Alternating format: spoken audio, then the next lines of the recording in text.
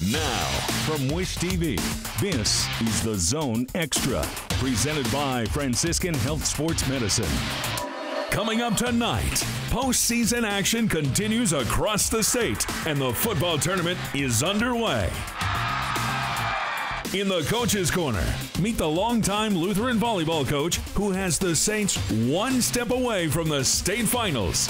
Plus, our athletes of the week are enjoying postseason success in not one, but two different state tournaments this fall. It's definitely both mentally and physically challenging. No tricks. It's all treats on the Zone Extra right now. Was that a unicorn we just saw? What is going on? The Zone Extra is getting weirder by the week. This is Charlie Clifford with you tonight. It is championship week in soccer and cross country, plus football. State tournament, ladies and gentlemen. We are ready to roll. Coach's Corner tonight. Her Saints are marching to Class 1A volleyball semi-state. Legendary Lutheran head coach Kathy Anderson in studio with us tonight. Park Tudor girls soccer playing for a state title on Saturday. Two members of the team are enjoying postseason success in another sport as well. That story, Gretchen Farley, Paige Dill, we're going to meet them. Plus, we're going to campus, Clemson University, catching up with former Zionsville Eagles star golfer Annabelle Pancake. Now, let's take a look at what turned out to be a wild week, beginning on Friday night, the start of the state tournament in football. Defending 4A state champs Mount Vernon, they're out. In the third quarter, Mount Vernon, QB sneak, touchdown. But New Pal, what a fourth quarter it was for the team that went unbeaten in the regular season. Class 4A, Martinsville, opening with a shutout win. Artesians, 49 points. Greenwood, nothing. In Class 1A, defending state champ Lutheran. Flying start. The top-ranked Saints dominate 10th-ranked South Putnam. I was there. Jackson Willis is legit. Class 4A, number 8 Mooresville, hosting Lebanon. Pioneers a 16-point lead at the break. Lebanon fights back to get within 4, but then Nick Patterson turned off the lights. He's really good. Mooresville wins 34-24. We preached all week. We couldn't make mental mistakes, and boy, we made a bunch that first half. Give our kids credit, though. Nick and the boys stayed in there and played hard and got the lead at halftime and got 2 touchdowns up, and that was huge for us. It feels good, man. We battled, as you can see, 34-24. Had some adversity in the beginning of the season, but we fought back like we always do. Coach Gillen in good hands with Nick Patterson also in 4A. Second-ranked Roncalli getting its playoff run started. This was impressive. The Royals roll past Shortridge. After the game, first-year head coach Eric Quintana joined us live on FaceTime Friday. First time Coach has been on the show. His first year has gone well. The state championship is the ultimate goal. We don't want to look forward at all, as every coach does, as you get into playoffs, because the playoff football is tough in Indiana. It's a hard thing to do, but this group of seniors in this football team has all the capability to win a state title. When you play and coach at Roncalli, that's simply the expectation. Thank you to Coach for joining us. Now to the pitch, where we're through the semi-state round of boys and girls soccer state tournaments. The first of 6 championship matches underway tomorrow night at Carroll Stadium on the campus of IUPUI. The action goes through Saturday. This is the weekend you live for if you play soccer in this state. On the girls' side, second straight year, Carmel, 3A championship game appearance. The Hounds are ranked 3rd. That was a late goal in the first half from Adeline Cameron to knock off Center Grove. That was the difference. It was 1-0. They're going to get Noblesville. The Millers have a problem, no problem, I should say, 7-0 over Crown Point. Noblesville back in the state championship for a 3rd time in 4 seasons. In 1A, congratulations, Park Tudor, the top-ranked Panthers. It was a 1-0 win over Evansville Mater Dei. Speaking of Park Tudor, on the boys' side, they're also in the final. Panthers 2-0 over Westview.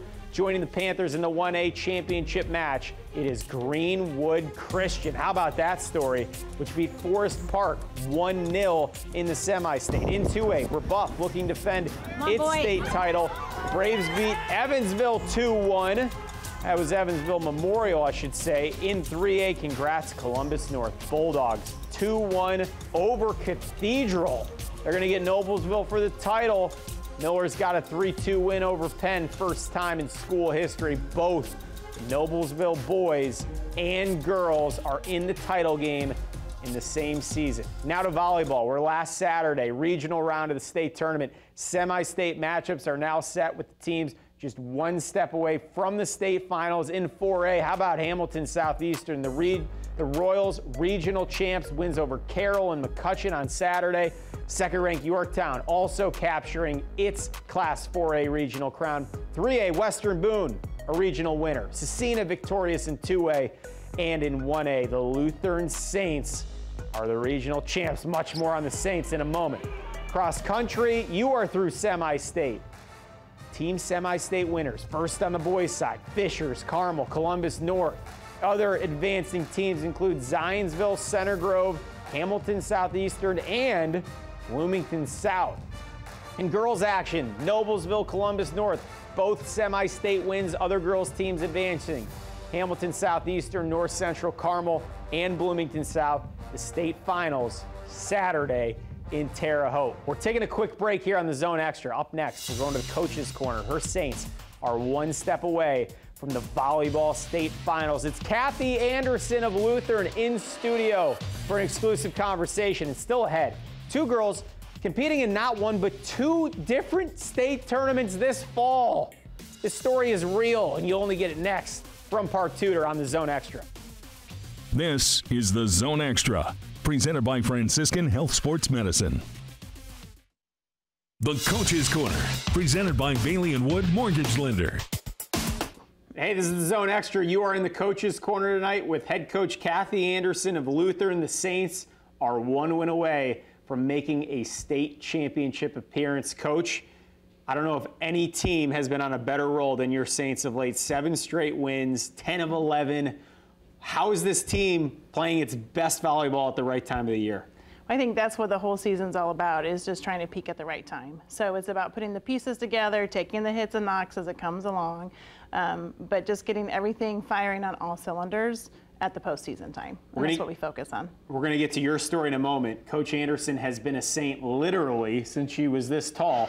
It's a great story. First, with your team, it doesn't appear, Coach, that you're leaning on a star player heading to the semi-state to see Tecumseh.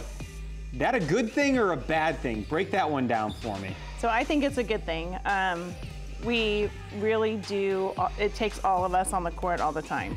So it's not like you just have to shut down one player, you have to focus on one player. I think it's a much harder team for other teams to focus against and work on for a good game plan, you know, just because there are so many different assets. So if someone's not having a great game, guess what? Someone else picks it up. So that's just the whole team concept of the whole thing. We're looking at how to stop the Saints. I know you have a nice mixture of seniors, and then you have this sophomore libero. Please break down the key pieces that have come together this season. So Catherine Irwin is our libero, and she really has gotten a lot better throughout the season, and that's just made a huge difference. She doesn't play like a sophomore. She's about as humble as they come, though. She's just a hard-working, one of those individuals that you just love to coach.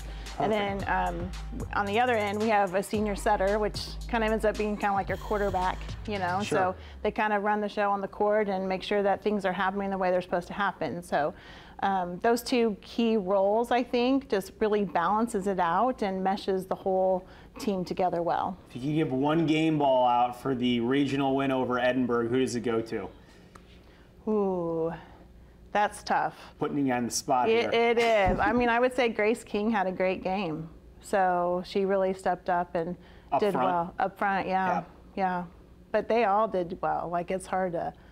That's the hard part about this team. It's also the great part about this team is that they all do earn it together. You speak from experience, 21 seasons for Coach Anderson at Lutheran. I understand, though, this story goes back much longer than that. Please tell me how long you've known that Lutheran Saints logo. So I was 6 months old when we moved to Indianapolis. and my dad was the founding faculty member of Lutheran High School.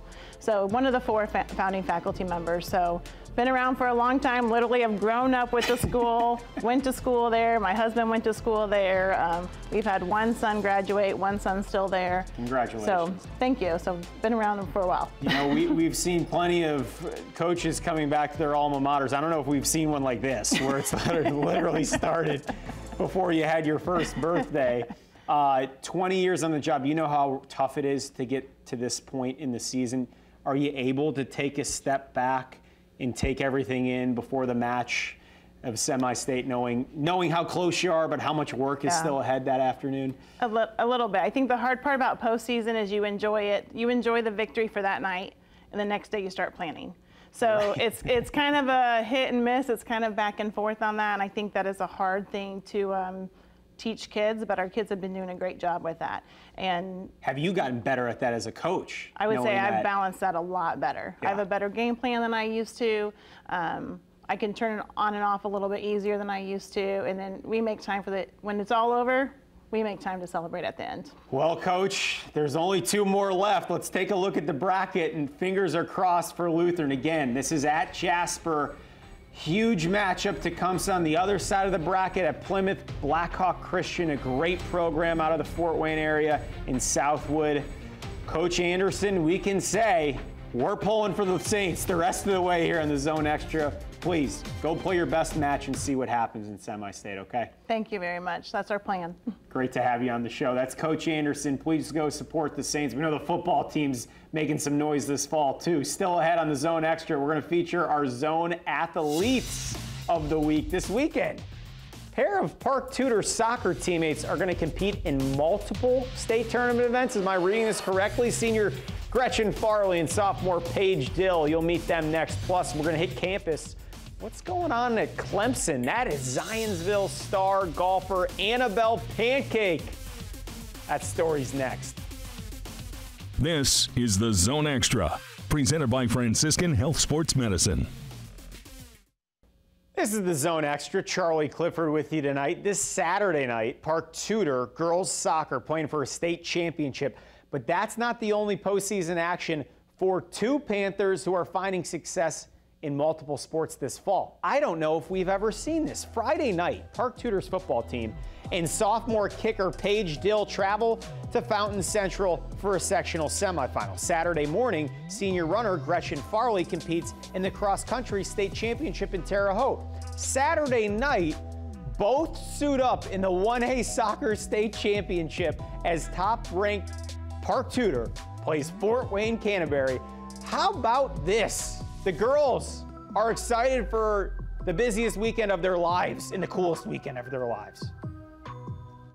It's definitely both mentally and physically challenging, just from the standpoint of physically, like, you know, you have to go to soccer practice, and then afterwards I do my cross-country workout, and physically it gets really tiring. It's super exciting too, just for both teams, like something that I haven't experienced that I can't wait, and hopefully we can do it in the future again. Teamwork has been a really big thing, especially the community, working together and knowing each other. I think that's really helped us. First thing you can't deny is just the commitment for Paige, for football and soccer, for Gretchen, cross country and soccer. I guess the most important thing for me is, as a coach, I can't teach a young individual to be an athlete. Both Paige and Gretchen are probably 2 of the best student athletes that we've had at Park Tudor in my 4 years here. Waking up Saturday morning, just taking it one event at a time. On Saturday morning, I'm just going to really focus in on the cross country, put all my mind power into that, and do my best. And, you know, once we do our best at that, move on and focus on the soccer state then. Nothing I've ever experienced before, considering it's football, but when it came down to the wire, it's just we were all praying, and it's a new experience. And then just to get like a team together, as winning, it's just like, it's incredible. We are not sports nutritionists on the Zone Extra, but a good lunch Saturday afternoon seems to be very important. That is incredible. We salute you both. Good luck. All right, we're going to take a quick break here. When we come back, Commissioner Paul Neidig of the IHSAA. We're going to speak to him, plus sectional semifinal night on the Zone tomorrow night. We'll be back. This is the Zone Extra, presented by Franciscan Health Sports Medicine. Welcome back to the Zone Extra. Let's go to campus tonight where we catch up with a former Central Indiana high school athlete competing at the top of the golf world. Let's go to the links at Clemson. Former Zionsville Eagle Annabelle Pancake in the middle of her junior season with the Tigers. Over the summer, she found a ton of success on the course. Second place finish at the Western Am. That's mega.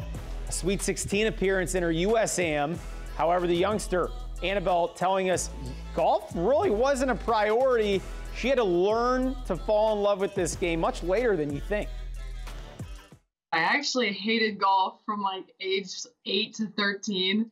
I hated it so much. But then I kind of reached the age like 14, 15, getting into high school, and my parents kind of told me like, you can play this in college and be really good. And I think that's kind of when I realized I wanted to take it to the next level. And I would like to try and go on tour. After college, I'm definitely going to try and go through Q School and try to get my tour card. After all of these years of hard work, I feel like I should. The confidence is definitely transferred over, and just kind of knowing that I can do that and like I can play well in the summer. So who knows, sky's the limit. Hopefully it continues to transfer into the next year or two.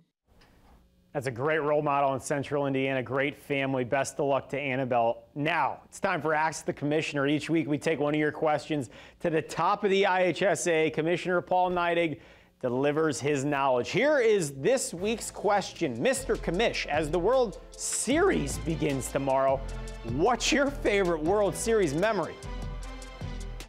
Well, unfortunately, I always show my age a little bit in these favorite memories, but I got to tell you, Mr. October, Reggie Jackson going around the bases, giving that old fist pump.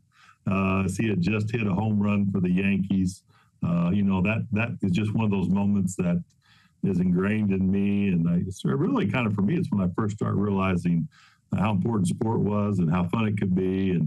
And Reggie Jackson hitting those home runs in October were certainly great memories for me. Mr. Commish, you always keep us young here. Please, don't razz yourself like that. All right, submit your questions. Send us a tweet. Use the hashtag #TheZoneExtra, hashtag #AskTheCommish, and you can be on the show. One of our favorite parts of covering high school sports in Central Indiana, it's the passion of you, the fans, the best in the Midwest. We hand out the best award in the Midwest, the prestigious Zone Banner. It's going out, and we're getting close to playoff time here in Zone Banner world. This is what the students are going after. Presented by the Crew Car Wash. We're going to give this banner to the school in the zone that has the best, most positive, infectious school spirit. Who's going to be the 2022 champ? We're going to announce the top 8 finalists on the Zone tomorrow night. You need to join us at 11:08. Our play of the week this week, Mooresville hosting Lebanon, a game we talked about earlier, but we did not show you this. Over the shoulder, Hogan Denny, Pioneer touchdown, and we're grooving. The moves from Denny one more time. That is play of the week, no doubt about it. They get rebuffed tomorrow night. Best of luck to the Pioneers. Please submit us your plays. Use the hashtag #TheZoneExtra. If you're out at a game on Friday night and you look to the person sitting next to you, say, that is insane, you got to send it to us. It's this easy. Get it on the Zone Extra next week. Best of luck to all the teams tomorrow night. MyIndy TV 23, you already know this. It's your home for local high school sports in Central Indiana. And tomorrow night, it's a Hamilton County sectional showdown. In 6A, last year's state runner-up Westfield on the road at 7th-ranked Carmel. Good luck getting a seat for that. Why don't you just join us on MyIndy TV 23. Kickoff with Greg Rakestraw is at 7 o'clock. It's a big night of tournament action. You know it's winner go home time. AC at the tailgate at Carmel. We'll see you then. For the entire crew tonight, Brian Eckstein, Charlie Clifford. We'll see you next week.